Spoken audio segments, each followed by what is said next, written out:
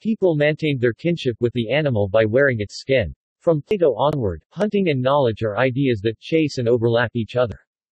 Implied in the connection is a certain deadly characteristic of knowledge, which in reaching its object can kill it. But the opposite idea is also implicit, that the hunter, having once reached the prey, can be blissfully contaminated by it, until he himself becomes prey. And so the hunter Aetian becomes prey to his gaze and lets himself be torn apart by his own dogs. This is how Giordano Bruno described what happened next, for the ultimate and last end of this chase is the capture of a fugitive and wild prey, through which the hunter becomes the hunted, the pillager becomes the pillaged.